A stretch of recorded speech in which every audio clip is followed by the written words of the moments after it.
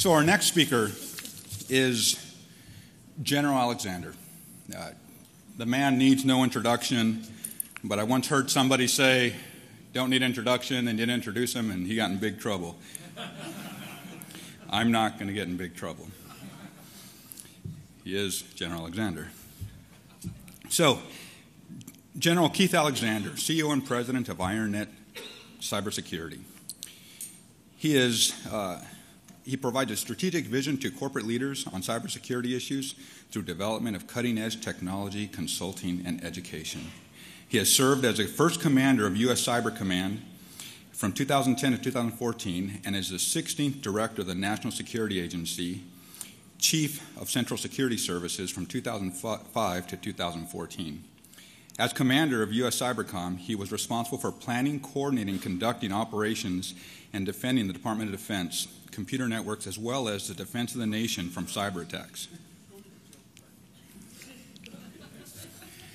All right. So, a couple of things you need to know about General Alexander. Number one, he was instrumental in creating the Army Cyber Institute. He said, we need some future-leaning organization that's going to look at the problem after next. And who best to do that? We'll have to figure that out. And we got tasked. It wasn't us because we didn't exist. So we created something new.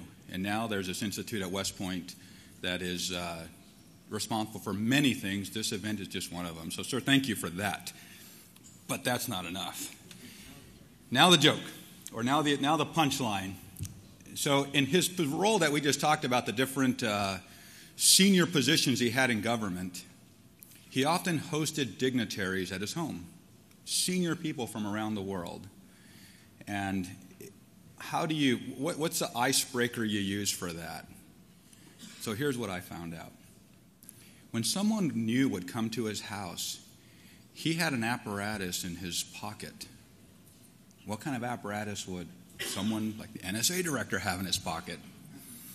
He had a fart machine. And he would come up, shake hands, and he would squeeze it, and the noise would come out, and everyone looked mortified, and it was him playing a joke, lighting up the mood, to the point where he would bring some people to tears. It was so funny while everyone else is mortified. But that side of him, I guarantee most of you probably have never seen or experienced. So I'm going to use that next time. Sir?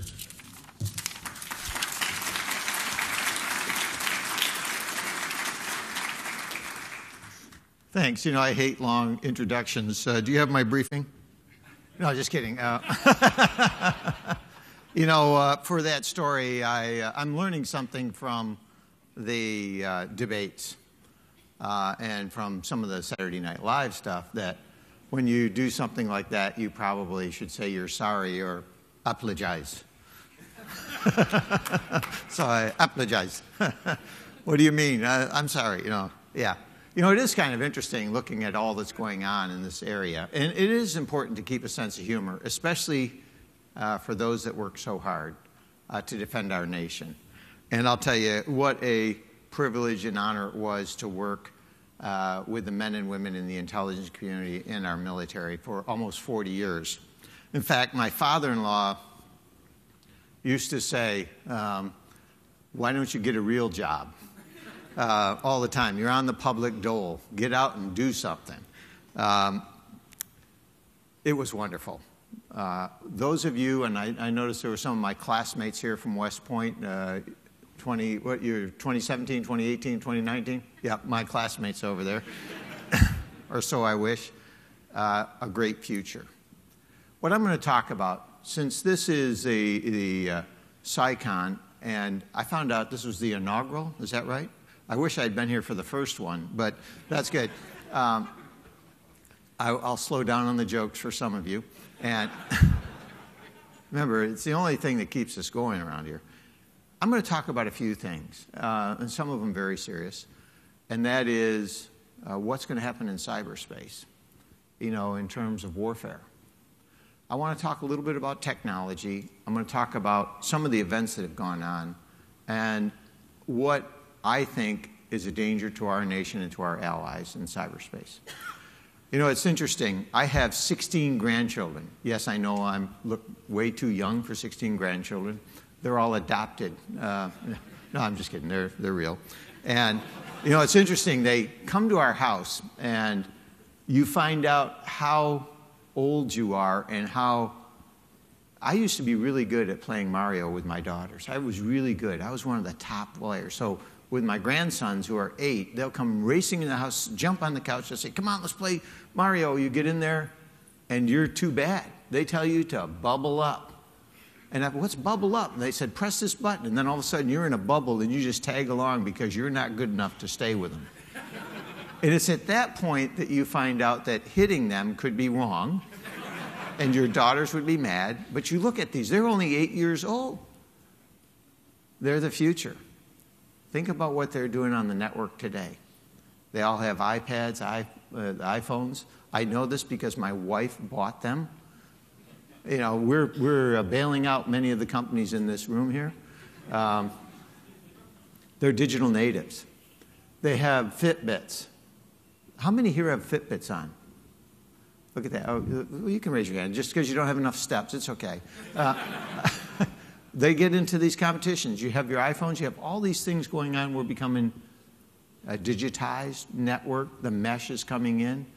The amount of new information on the network, doubling every year. That's amazing. The new devices and technology, doubling every 2 years. And the top 10 in-demand jobs didn't exist or were barely visible 10 years ago. Think of it. The iPhone came out in 2007, and Senator Warner talked about all the apps and stuff that are coming into it. That means we're training some of these kids that are going into college for jobs that don't exist, using technology that hasn't been created to solve problems we don't even know are problems. That's how fast it's going. And, you know, I'm on this presidential commission, and I thought, well, they really want my technical expertise, and they said, no, we want your humor. We got all the tech guys we need. It's amazing. But one of the things that you learn in talking with the communities around the nation is what Dave had on convergence. I'm going to take it one step further. If you think about convergence, we used to think about, could we create 2 internets, a secure world and an unsecure world? Could we do this? And, you know, all this technology, all the devices that are out there, we just leave those over in the unsecure world, and then we have the secure world. And then a few weeks ago, we saw Brian Krebs get hit with the largest distributed denial of service attack, over 620 gigabits per second. Akamai threw him off their website. Now, he was there free gratis, but they took him off. That came from cameras and other things that were around the world, that other world. And what you're seeing is these 2 worlds are converging. And as they converge, we now have to have a system of systems that can defend it. You can't be on the network but not part of the network. And this concept is going to be huge when we talk about the future of warfare. I've heard a lot of people say we don't want to militarize the internet, and I agree with that concept. But this isn't something that we alone can vote on. In fact, that's gone now at least 9 years ago with Estonia. So let me just talk a little bit about the threat. I want to talk on 2 sets of the threat, and then I want to talk about what that means.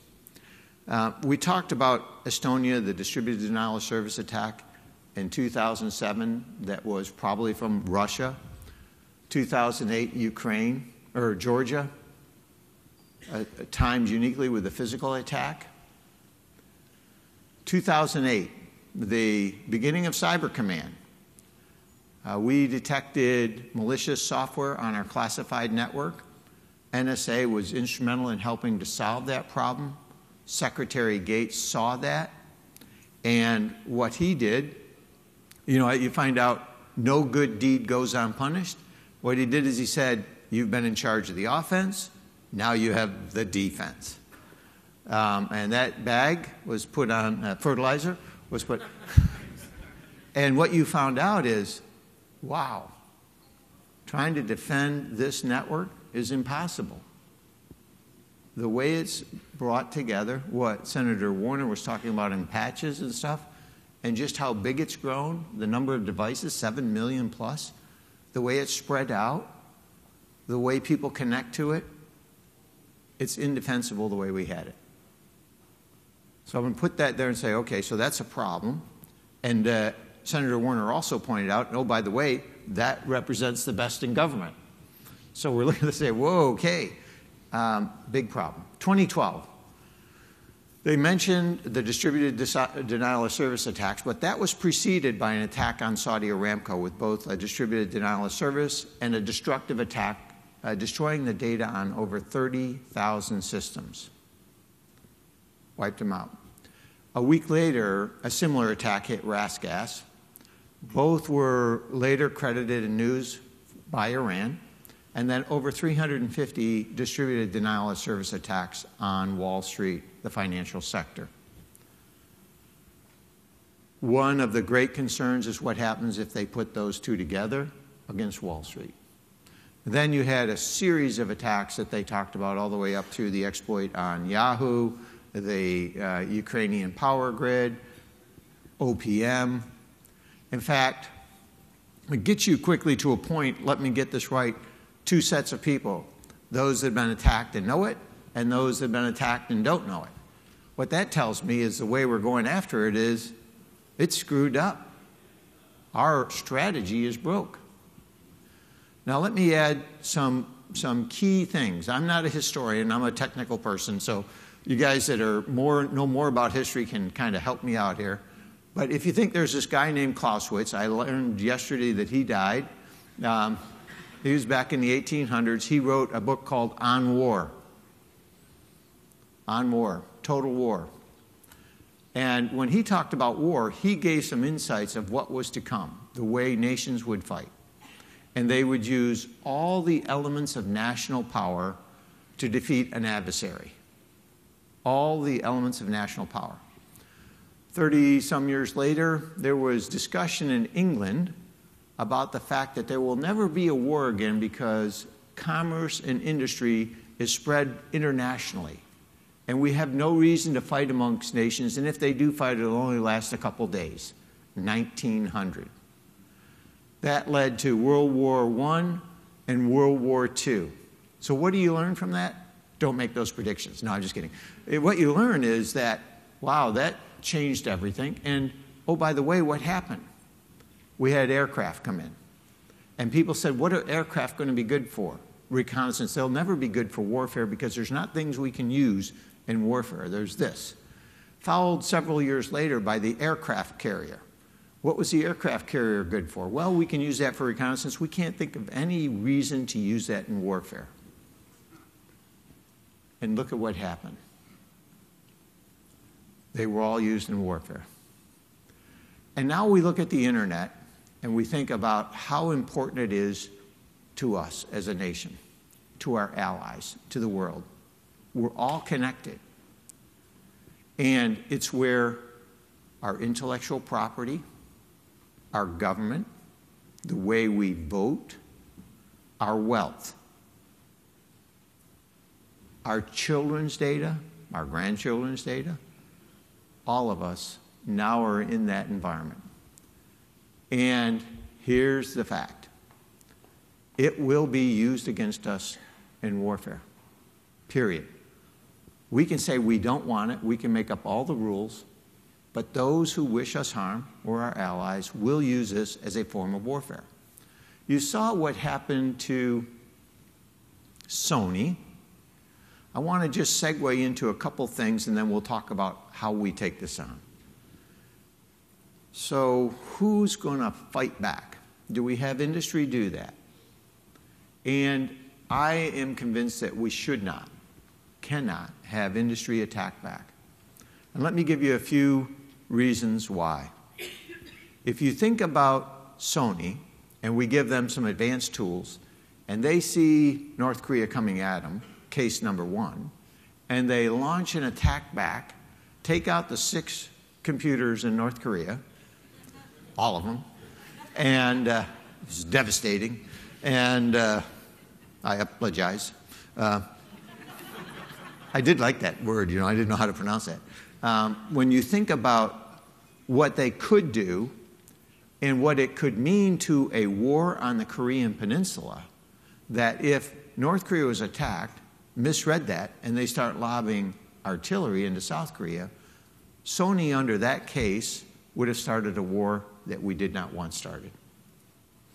The second case is, let's say that the attack came through servers in China. And so Sony, believing it's China that's attacking them, attacked the servers in China. This is like one of those bar fights, right? Where you go into a bar, you're sitting out there in the bar, and somebody turns around and hits you. And they say, oh, I thought you were with him. I don't know this guy. All of a sudden, you're in a bar fight. That's what I used to tell my parents. I had nothing to do with it. I was just... then they found out, well, the drinking age was a little bit higher. No, I'm just kidding. You got to have a sense of humor. So we attacked the wrong network. We started a different crisis.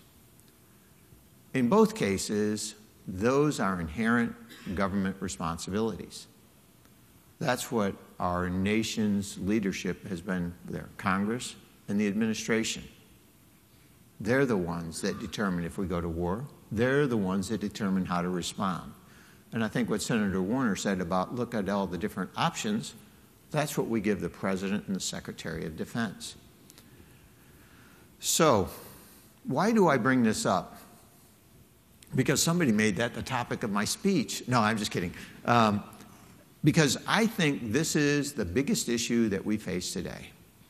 And to add to it, it's interesting. I started out with, think about the great people that we get to work with in the military and the intelligence community. Now look at what's going on around the world today.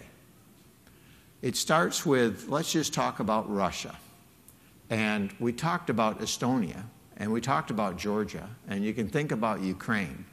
Now you have Russia putting missiles on the border of NATO, putting in deception, raising troops up there on eastern Ukraine, on the border of East Ukraine. You've got deals with Turkey and Syria going on, nuclear plants going into the Middle East, and a huge opportunity for miscalculation. In fact, the question is, what is the motive for Russia on eastern Ukraine, and when will they act? I believe we're going to be challenged in that space over the next few months. And when they do that, if they want to push back on the United States, two ways you can do it: terrorism and cyber. And we're not ready for the cyber portion of that. Then look at China, who, you know, it's interesting, last year, President Obama and President Xi Jinping met, and they talked about China stopping some of the exploits and attacks into the United States. And you saw in the press recently that that, in fact, has dropped down. And you think we're on the right glide path. And then you look at what's going on in the South China Sea, and you see the tension that's playing there.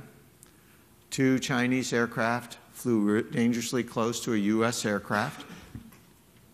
And then to add to that, China said they're going to go into Syria on the side of Russia.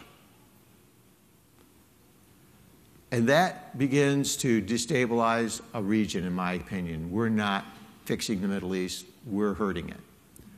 Let me just take a minute on the Middle East, because all of this will come back to, so what are we going to do in cyber? I believe we need a Marshall Plan for the Middle East. When you think about Egypt and what's going on there, 80+ million people, 25% out of jobs, they have very little choice as they're growing up. Jihad or job. There's no power. There's no job opportunity. If Egypt collapses, the immigration into Europe will be devastating. What about Jordan? What about Syria? What about Saudi Arabia? The Middle East, we cannot afford that to happen. And so this is the center of 3 continents, and it's a huge problem, and we've got to help out. And we're not doing that. So some of the things that comes to my mind on, so what are we going to do about all this? And what do we think is going to happen? I do believe that we're going to be challenged in these areas. We have not fully got our heads around what it means for network convergence with this Internet of Things. As Senator Warner said, we don't have the legislation. We stood up Cyber Command and the subordinate commands with a ability, and Secretary Gates was phenomenal to work with the understanding that we're going to be challenged in this space. I think that was a great measure. Here's the problem. It was interesting. Again, you got to have a sense of humor. And so I went into the Pentagon and talked to several of the senior ranking civilians about the mission statement for Cyber Command, for my new command. And I said, I think our job is to defend. They said, well, your first job is to defend DOD networks. And I thought, well, I thought our job was to defend that. No, General, your job is to do this, this, and this. So the nice part is, you know, I was already extended beyond my normal lifetime for a general. So I thought, well, I knew Panetta really well. He has a great sense of humor. So I walked up to him and I said, Mr. Secretary, I got a question for you.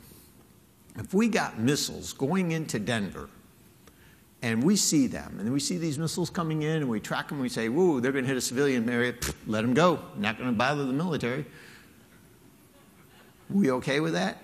He said, no, we're going to stop all missiles. I said, so we see this cyber attack coming into the financial sector in New York. It's going to wipe them out. We all realize, military, we don't have any money. Let it go. I said, imagine the next day, you and I, sitting in front of Congress, explaining that one. You're going to be the first witness. I'm going to just say, I did what he told me to do. I watched it. It was bad. They got him good. No money left there. And he said, I'm with you. And he actually said, the Defense Department's mission is to defend the nation. That's our job. It's the government's for the people, by the people.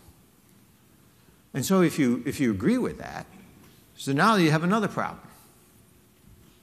Why didn't we stop Sony from getting whacked? It's not a government for some of the people. All you guys in critical infrastructure, you're lucky. You're going to be good. All the rest of you, sorry.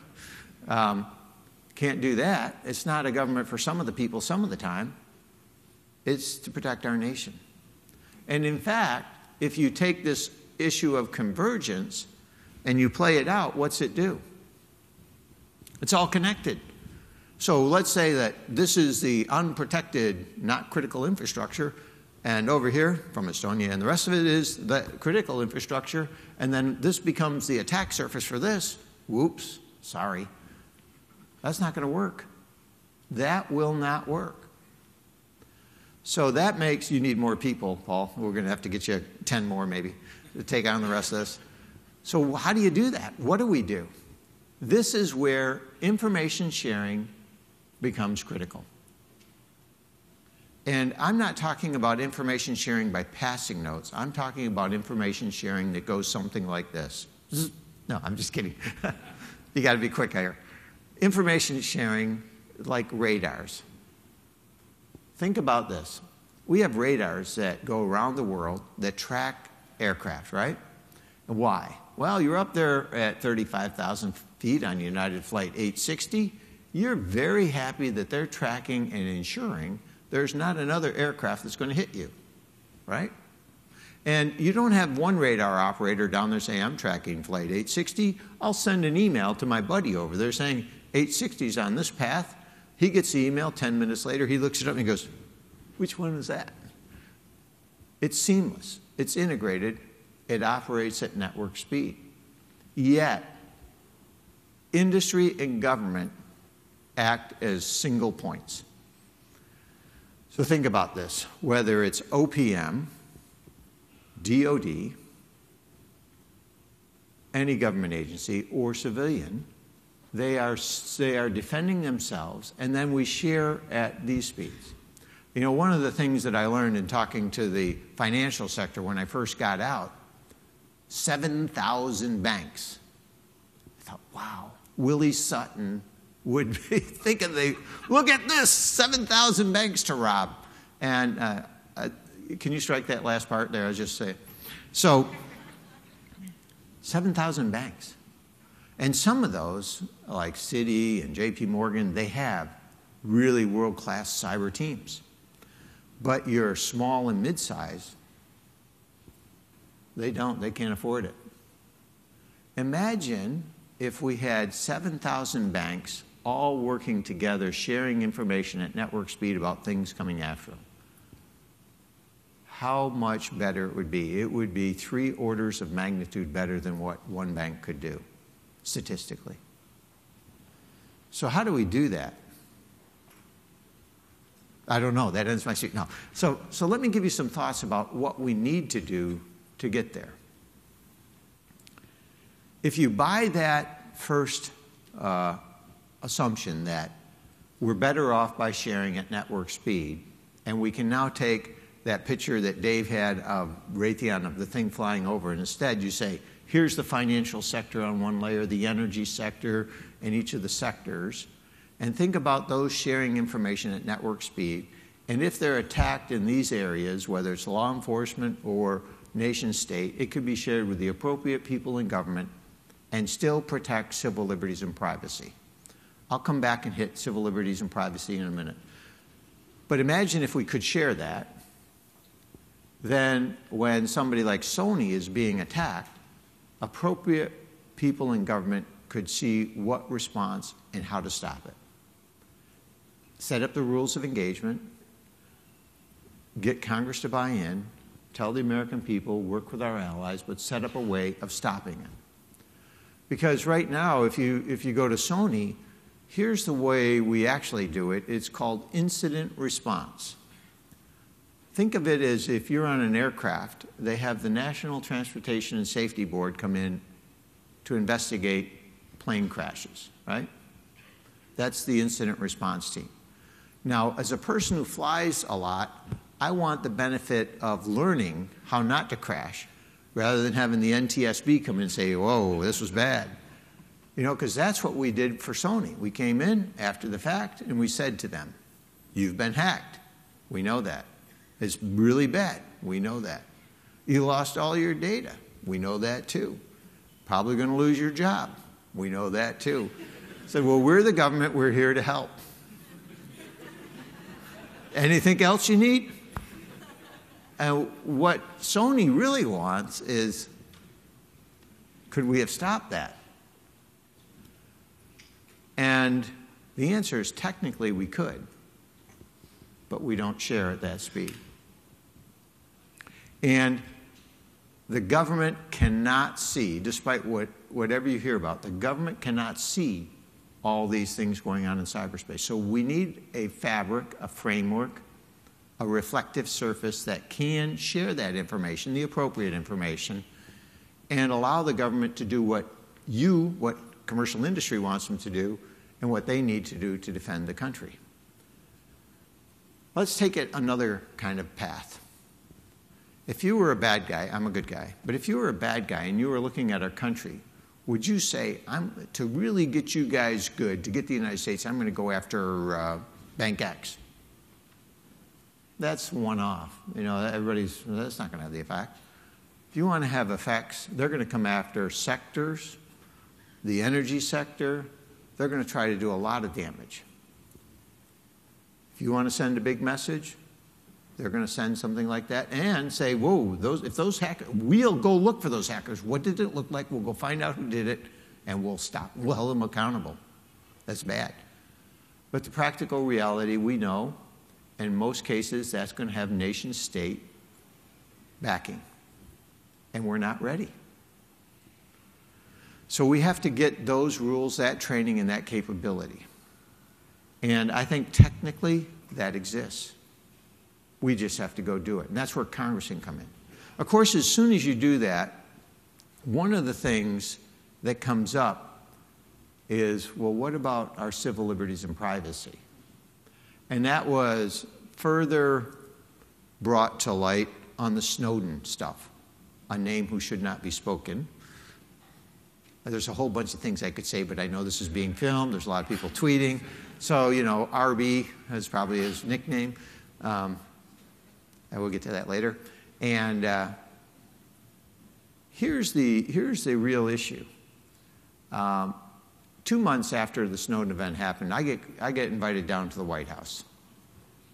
And, you know, it was interesting, as the NSA director, I didn't realize how often I would go down to the White House. It was amazing. It really was neat. You got to see all these things. This day was not quite as neat as some of the others. And you got to take it where it comes. And so they're sitting across the table, and they say, and I knew that they wanted to have a presidential review group. And I thought, well, this is great. We can get the American people to know exactly what we did, why we're doing it, how we're doing it. We can get people like Condoleezza Rice. We can get Colin Powell. They can be luminaries. They can tell the American people. So I come in with these ideas. I sit down. They said, we're going to have a presidential review group. And I go, I know. And I've got some great names for you. And they go, we've already made a decision. I said, but I have some great ideas. They said, we've already made a decision. The president has decided. And they slide this across the table. And you think, ooh, it's not good when they use their fingertips to slide them across. They do not want you to grab their hand so they can pull it back quick. And so I grabbed this. I'm going to tell you what I said. I'm not proud of it. And so I read the first thing there, and it's yada, yada, yada, yada, yada, yada, yada, yada, yada, board member of the ACLU. And I said, you got to be shitting me. This guy's suing us, and you want him to be on the board? So the president has decided. Okay, I'm a good soldier. We'll do what he said. So the next day, the team comes up to NSA. True story. And he's sitting about where you are. His arms are like this. He's looking at me like, Luke, I ate your father. And I looked at him somewhat askance. And I thought, well, you know, we're actually doing what the nation has asked us to do. So I walk him through the two programs. And then I said, but even better, we'll have some of the seniors talk today. But more importantly, we'll have the young people of NSA who run these programs over the next 5 weeks. Every time you come up here, they'll walk through everything they've done with that program, 100% audit, and show you everything. Complete transparency. And they did. 5 weeks later, they're finishing up, so I come back in the room, and the guy gets up as soon as I come in the room, and I forgot my protection unit's not with me. But I thought, well, he jumps up and he comes walking around the table pretty quick. And I thought, okay, I'm in pretty good shape. I think I can take him. I'm ready. And he comes up and he grabs my hand. And you know those people that shake hands like this, and you're going like this, you're going like that? Yeah, that's how he did it. And he said to me, he goes, you and your people have the greatest integrity of any government agency I've seen. I was stunned. I was like, who are you and what'd you do with the ACLU, dude? And I said, well, okay. Tell the president, tell Congress, tell the American people, and tell the people of NSA. And he said, I'll do that. So I'm going to read you something that he said, because this is important on the facts. Every one of the programs the NSA was running in foreign intelligence surveillance, that's not the one I want to read. I guess that's the one I'm going to read. Here's what he said. He said to the fact that I looked at all these programs. I found what NSA was doing was right, was legal. They were stopping terrorist attacks, and they had great integrity, and they followed the rule of law. Jeffrey Stone, acting dean at the University of Chicago Law School, and a board member of the ACLU, and a presidential review group member. So as it turns out, the idea that the president had to put a guy like that on this panel was absolutely right. It was a great decision. Why? If Jeffrey Stone can come to NSA and look at the most controversial program and say, well, I don't agree with this program per se, I'll actually write an op-ed with this Army guy so we get it renewed under a right thing because it's good for our country. An ACLU guy and an Army guy actually did an op-ed several months later to get that program reauthorized. And the reason we did it was not because they're collecting data on American citizens. It's because it's needed to protect our country in cyberspace. So here's the other part. I actually give a little bit longer version when I talk to folks on this. I said, so how many people knew that Jeff Stone has made these comments? Nobody. I said, because what you get in the press is sensationalized and inflamed. It's not all the facts. If in the facts you knew that the program and the way NSA actually wrote those and did those, what you'd find out is it does more to protect our civil liberties and privacy than anything else we have. But that didn't come through. I bring that up because as we go into cyberspace, that is going to be one of the most important issues. And we have to have the facts out there. You have to help get the facts out there. We have to have the American people who are making these decisions understand the facts and make that based on the fact. I'm going to give you another one to wrap this up, a couple stories here. We've got to get civil liberties and privacy. We can do both, and security. I think there's a couple other things that we need to think about as we go forward. This area here, and I'm not a political person, I'm not going to jump into the political realm, but I want to talk about leadership. And I'm going to give you a story. I served 4 years with President Bush and 4 years and 8 months with President Obama, and what I found out, they're good people trying to do the right thing for our country. Leadership. I'm going to give you a great story on it because, you know, there's some opportunity for leading people up there at NSA and Cyber Command. You get to see some of the best leaders in the world, and it's amazing. And about a year into my leadership position up there, President Bush is coming to NSA. And now we have this big parade field out in front of our quarters. And so my wife can see him getting off with of course, the Secret Service says you have to stand back from the windows, ma'am. But you see the people out there. And so the president gets off of his helicopter, and I salute him, welcome to Fort Meade, Mr. President. He says, General, get in the car, we got to talk. Just like that. And, oh, by the way, they brought up his limousine. And so they have these limos, and he jumps in the car first. I get his seat. He gets the jump seat. I thought, man, this is really cool. I am there with a president. And he kicked everybody else out of the car. Well, the driver was there, and a couple of Secret Service guys up behind the windows.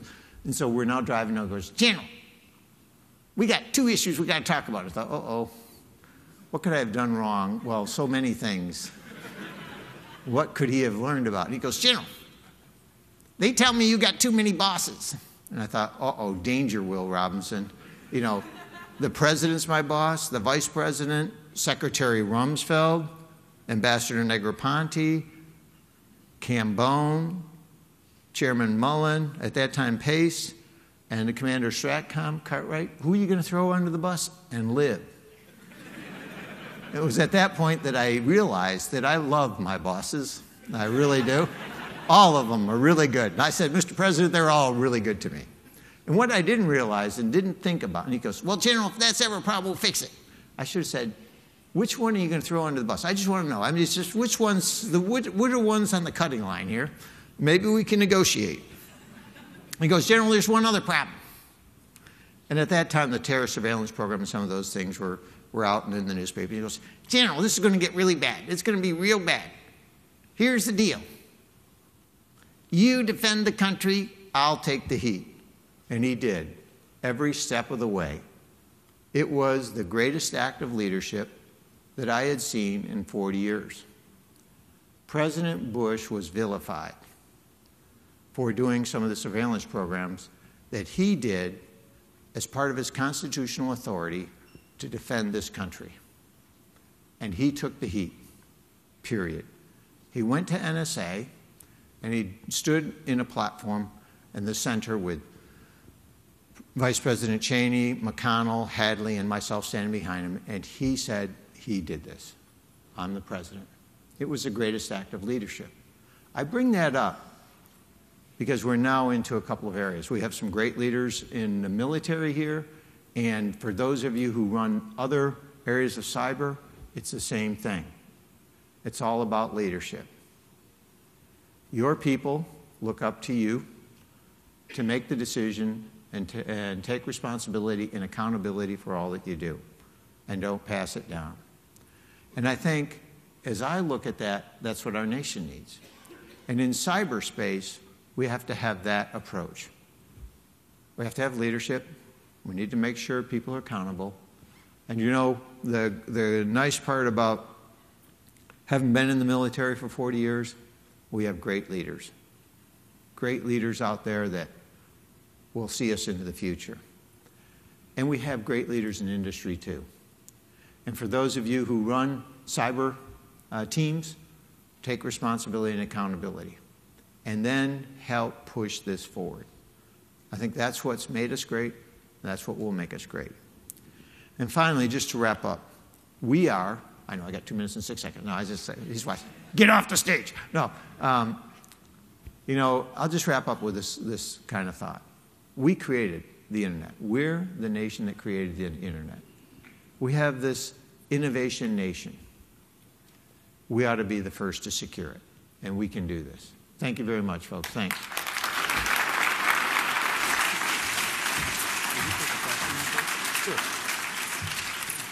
So we're going to take a couple of questions. So we don't have a lot of time. So if anyone has a question, we have people with microphones. Right there. And people with, please wait for the microphone to come up. Nope, we had to record it. So it's coming up right here, maybe, right in front. Oh, yeah. Right there. They're Throw coming it. all around you here.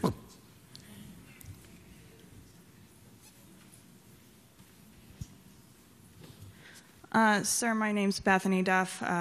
Worked under your command 2010 to 2013.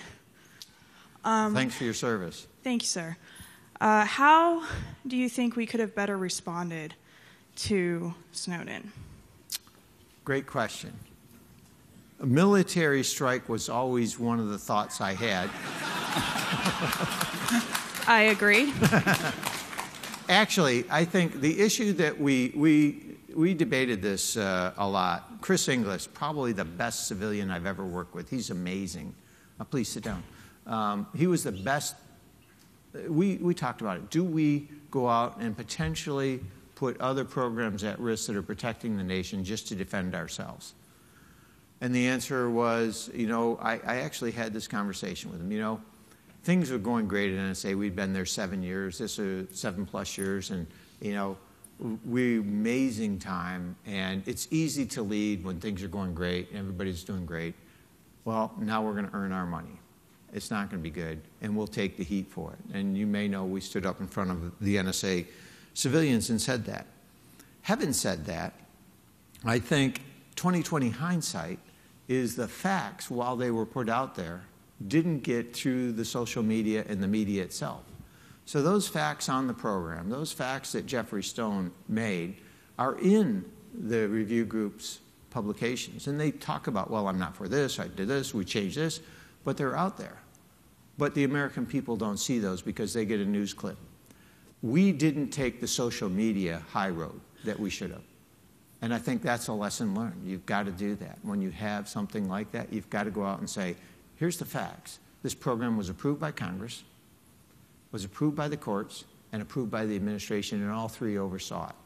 And every time a mistake was made, we went to the courts and explained it. And they found nothing in those review groups that NSA had done wrong. Nothing after all those months of investigation. That doesn't come out. It needs to. It absolutely needs to get out. And I think two parts, because one, you know, there's such a distrust of government, but those people in government, you know, a majority of those are military people, are just doing what our nation has asked them to do to defend this country. And a large portion of that, the folks at NSA, as you know, 6,000 had deployed to Afghanistan and Iraq. That's huge. They're not out here to spy on the American people. They're there to protect them with the rules and the regulations that they were given. That never comes out, and it needs to. And so, you know, if everybody in this room could just say it to 2 more people, in 30 days it would be a lot of people. One more. Great question. Thank you. So we got someone in the back here? Yep, way back. He's going to be first to lunch. General, thank you. Tim Rideout from the German Marshall Fund. I'm trying to think forward into the future about sort of how we have conversations as technology revolutionizes our society. So when quantum computing and artificial intelligence come into their own, how do we avoid the Snowden type situation where we can sort of explain, okay, the dynamics have changed. Here's what you need to know. There's still some secrets we have to keep, but technology has outpaced our understanding of the world. And I know that General Hayden has spoken well to this. Yeah, so that's a great question, and it follows along with the last one. And that I would start with, we have to have a transparent debate on a number of issues. Senator Warner brought out the encryption one. We should talk about that. What's it mean for it, and what's it mean against it, and where do we go?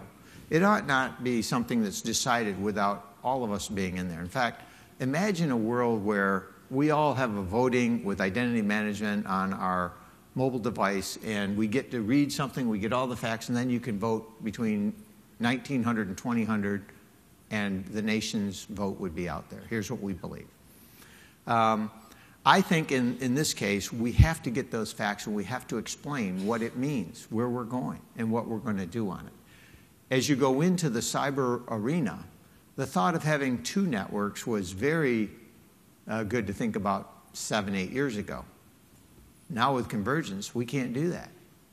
So it gets to the point where incredible opportunities for medical, for driving. My mother's getting at, hopefully she's not listening to this, but she's up to 90. I would really like to have her in a driverless vehicle. It would be much safer for all of us. And sorry, Mom. And so when you think about it, there's tremendous opportunities here, right? And if we could explain it to the American people and give them the facts, and they can see and not skew it to, imagine this, a driverless vehicle had an accident. The same day, somebody uses a statistic, about 4,000 people were in wrecks and several thousand killed with driver cars. But that didn't come out. It was a driverless vehicle had an accident, or this, or this. And so when you look at that, you say, okay, is it better? Are we getting better? And the answer, we probably would be. And I think, so we ought to go down that road. You look at the iPads that can now, these devices that can map our human genome for about $100, where it was thousands before. These are great advances, the medical community. So we've got to run down that road, and we've got to help the American people and our allies come up with a solution. And I'll just take one moment to say our allies. This is an area where our country can work with our allies and come up with a solution. We need to do that. What happens if a country is attacked in cyberspace? I know NATO's looking at it. We now need to get out in front and then say, how are we going to operate in cyberspace? And put that on the table. So some great opportunities. Thank you. Thank you very much.